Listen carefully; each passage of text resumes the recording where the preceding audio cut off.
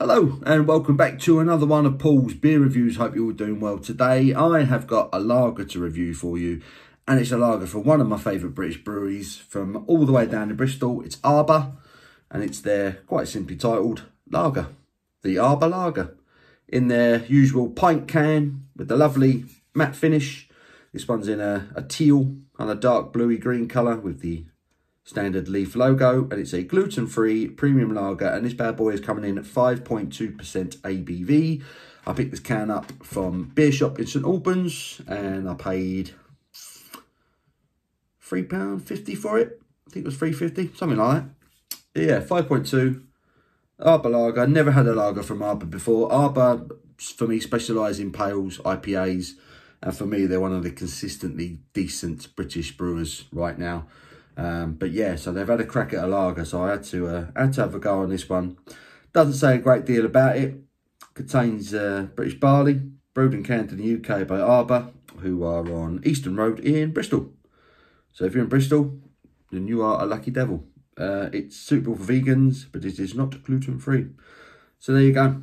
Pint can of Arbor. Let's get it out of its can into a glass. Let's see what we're dealing with.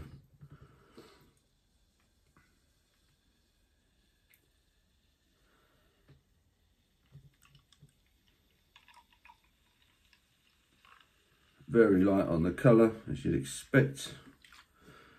I'll keep that as it is for now. Arbor Lager. There's the lager. Slight haze to it. Look at the carbonation. Brushing up on that one. That is lively, and that's hanging on at the moment too. One finger, slightly spacious looking white head, which looks like it's starting to dissipate a little bit. I'll probably be able to top this up in a second. But yeah, hazy gold looking lager. But yeah, it looks quite nice. You've got to serve that up. I'll be quite excited about that. Let's get me starting, see what the aroma is telling us.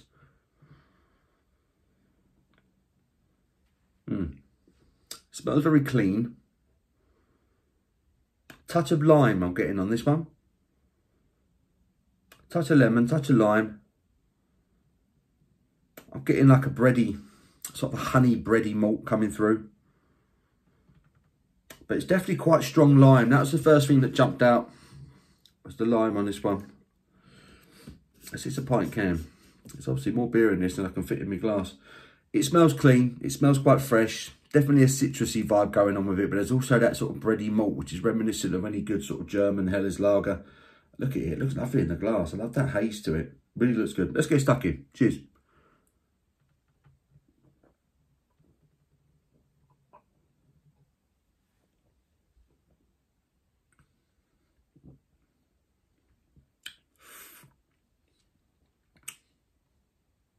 Oh, yeah.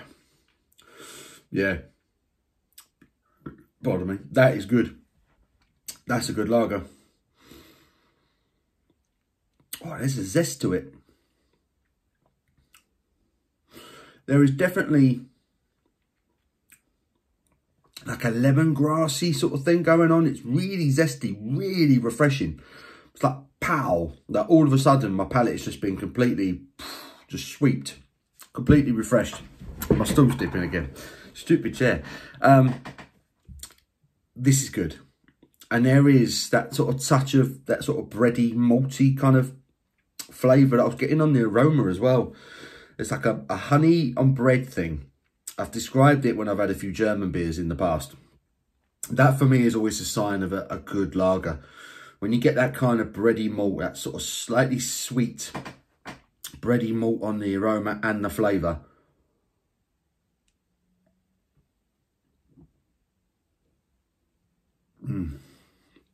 That is a smasher.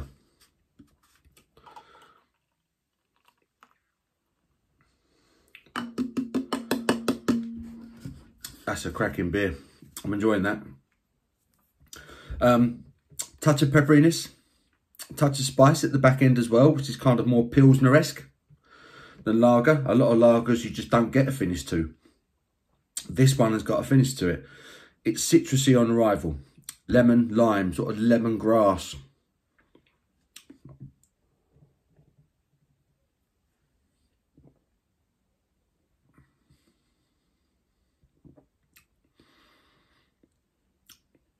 Yeah, lemon lime, lemongrass, citrusy, slightly zesty. Really awakes your palate. And in the middle there's that slightly, it's almost like a white bread, tiny bit of butter and a little bit of honey on it as well. I'm getting that mid palate. And then at the back end, there's a lovely, slightly peppery, slightly bitter finish to it. It's got stages. It's, I don't want, complex isn't the right word, because everything I've just said is what you get with this beer. But there are a lot of lagers that are very much a kind of wham bam thank you ma'am type thing. Bosh, a bit of touch of citrus and then gone. Bit of fizz, and that's about it.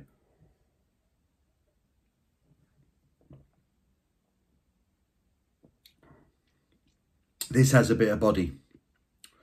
This has a bit of a citrusy kick. And there's that gentle, slightly sweet, bready malt mid-palate.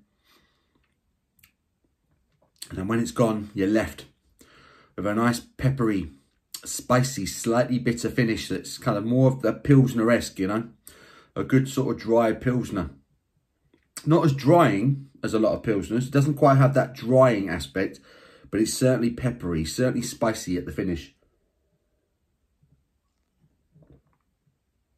That is a terrific lager. And another terrific beer from Arbor, who I maintain are one of the most underrated breweries in the country. And for the money as well, it's £3.50. I don't think I've ever paid more than £4.50 for a can of Arbor beer off the top of my head. And that, whether that's directly from Arbor, in beer shops, supermarkets, they've had one or two go in the supermarkets. I'm not sure I've ever paid more than £3.50, £4 for a can of Arbor. In terms of value for money, they're knocking it out of the park. I don't know how much longer they're going to be able to maintain that, with the way that the costs of everything are going up at the moment, and especially knocking them into pint cans as well. In terms of value for money, you'd be hard pressed to find a better quality British craft brewer than them. That's a terrific lager. That's a really, really good lager, and it's such a hard style to master. Everyone loves a lager. It's the biggest selling style of beer in the world. What not everyone knows, though, is it's also the most expensive style of beer to brew. It's also the most time-consuming style of beer to brew. So when you get it right, they deserve to be acknowledged. And Arbor, as I say, they smash their pales, they smash their IPAs. That's a bloody good lager. That's a really good lager from Arbor. I like that. I like that enough to give it a solid 9 out of 10. Really impressed with that. I hope you've enjoyed this review. Give it a thumbs up if you have. Until my next one, you take care.